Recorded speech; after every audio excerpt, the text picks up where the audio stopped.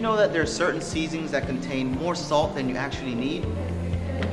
There are more natural, healthier ways to reduce the salt intake in your dishes by using natural things like onions, garlic, seasoned peppers, and even thyme and merengue powder.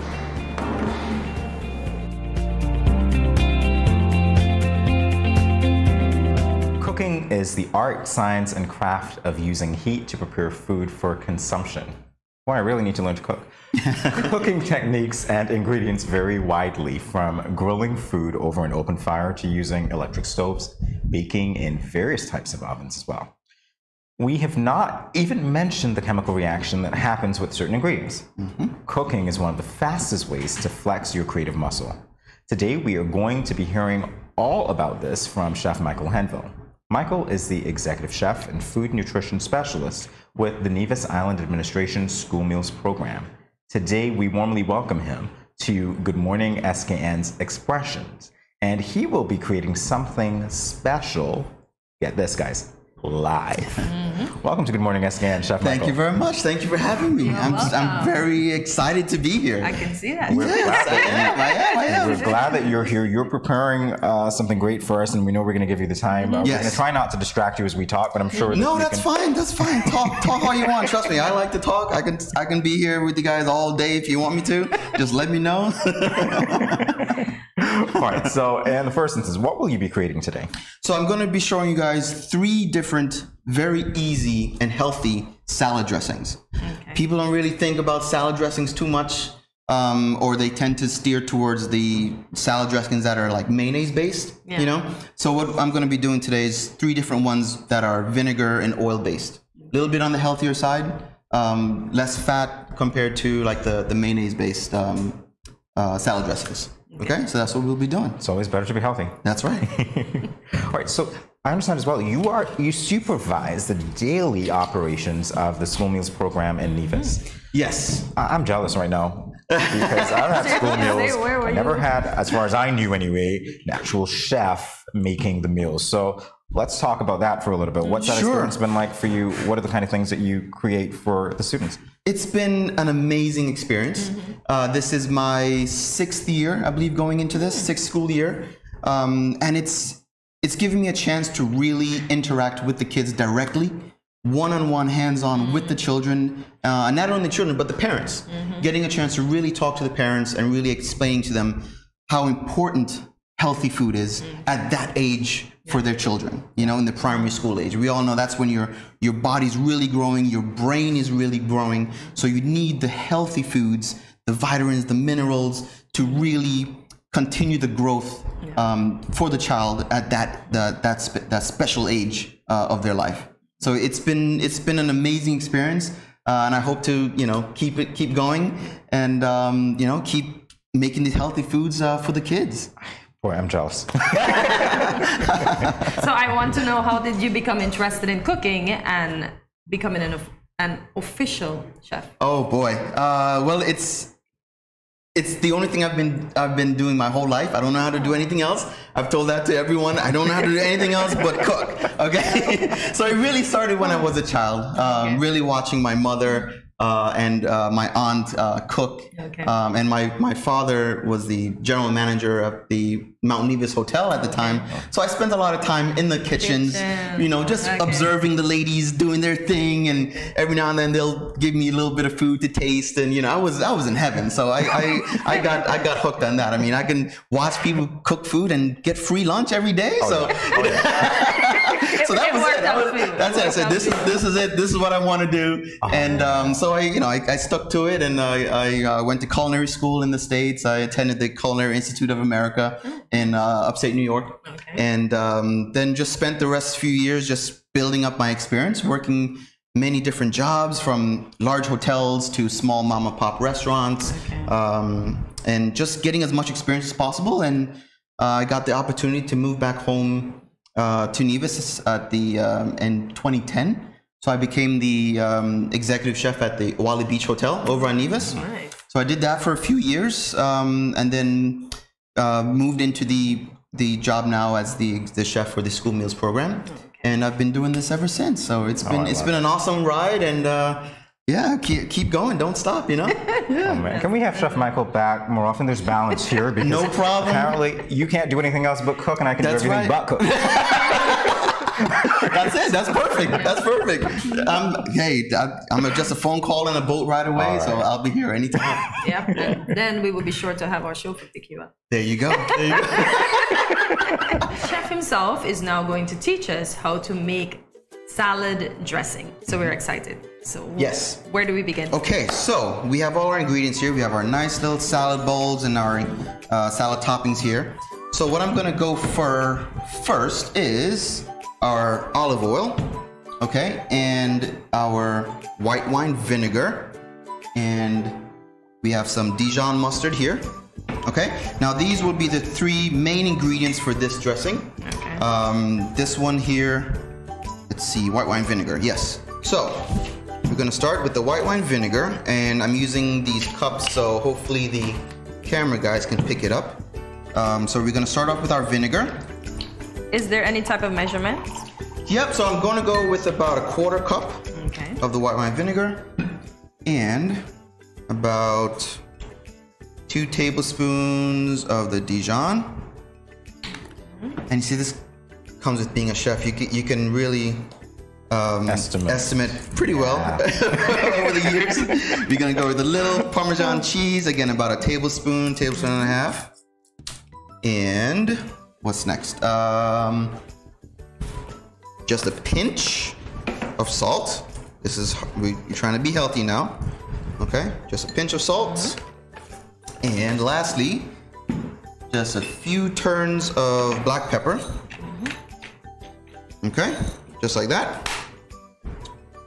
Now, the trick is, and I'm using a emulsion blender. Okay. If you don't have one of these tools, that's fine. You can use one of the, like a regular cake mixer at home. Okay. Just turn it up real high, because we all know that oil and water doesn't mix. Yeah. But we're gonna try to make an emulsion. Okay, so that's the whole trick of the game. So we're gonna give this a few pulses like that just to mix everything up. Okay, and oh, one last thing, just about 1/8 of a teaspoon of sugar. Okay, just like that. All right, now you're gonna be my sous chef for today. Okay. So what I'll have you do is, this top button is slow and fast, so we're gonna start off with slow. So just hold that top button down. And as you're gonna do that, I'm gonna slowly be pouring in our olive oil to then make the emulsion for the dressing. Just keep going, hold it down, steady. There you go, keep going. And the olive oil we're gonna use about a quarter cup as well. Okay. And that's it, you can stop. That's it. I know. So that took what, 45 seconds, if that? Yeah. So what we'll do is, It's we're gonna just fancy. take this off. Okay. Okay. I'll put this right here on the napkin. What I'll get is one of these tasting spoons here. Let me give it a shot first.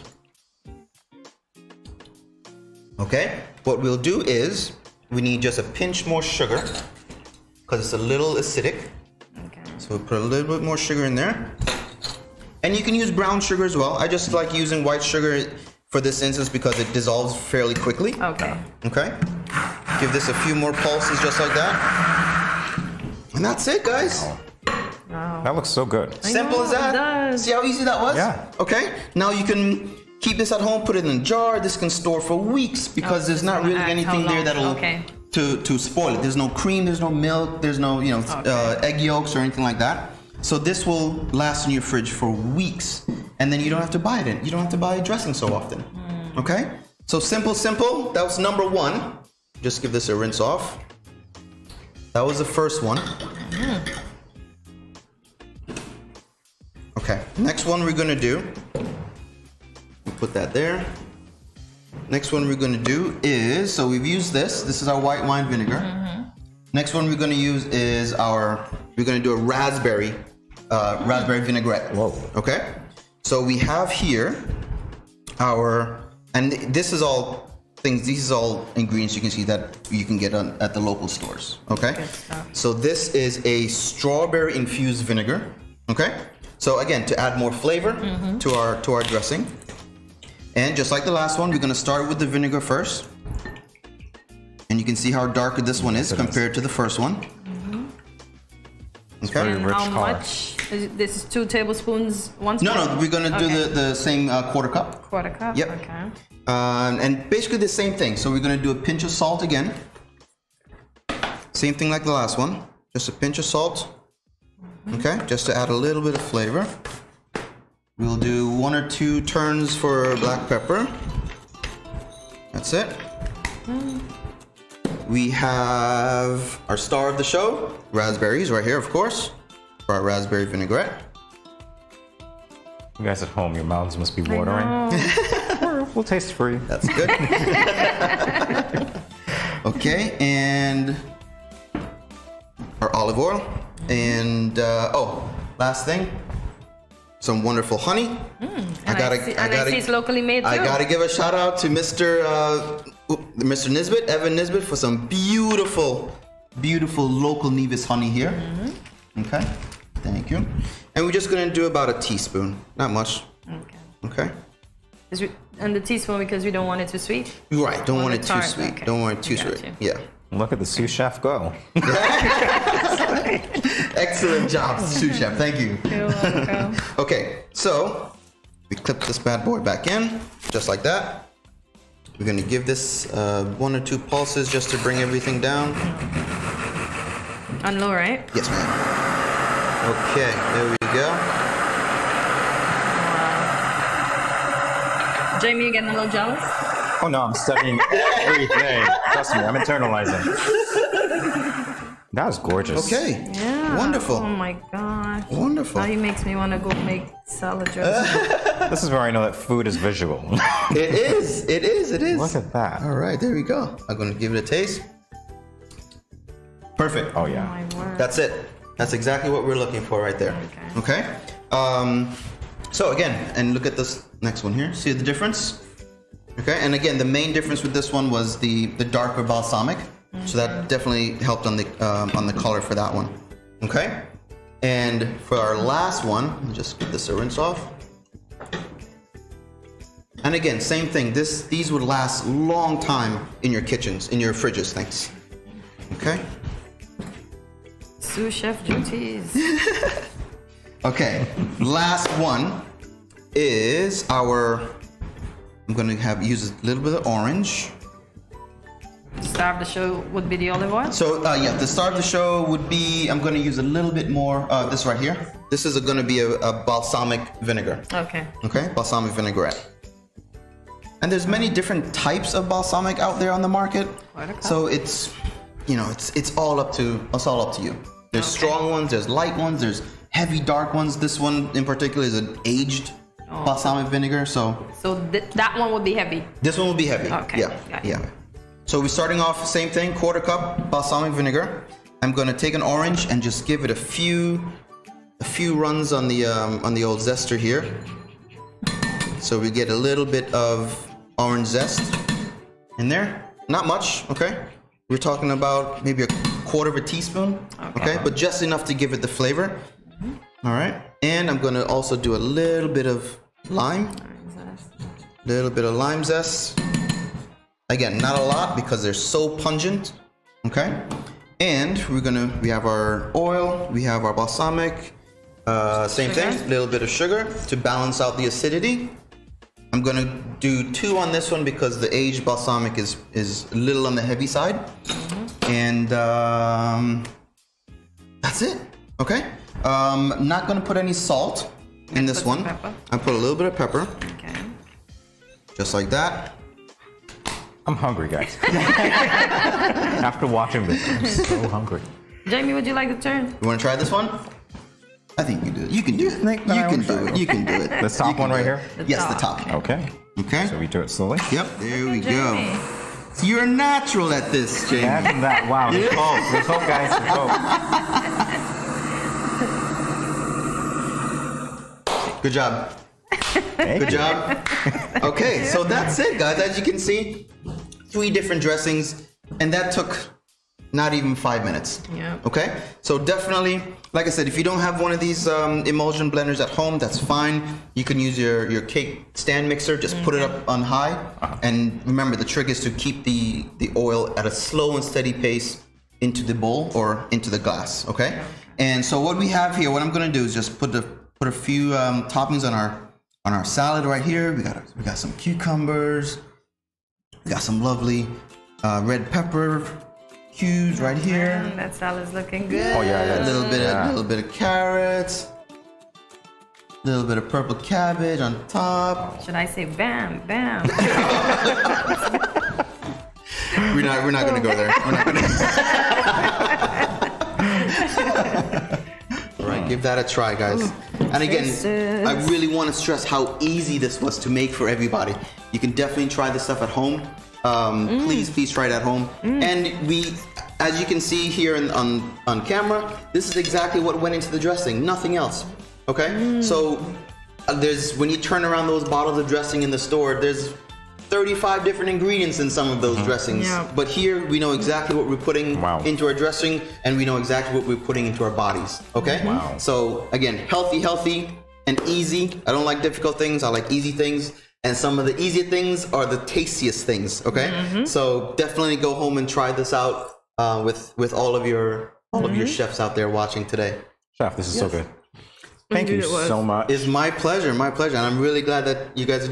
You good? Yeah. Don't keep it. She's good. That's good. That's what we want to see. That right there.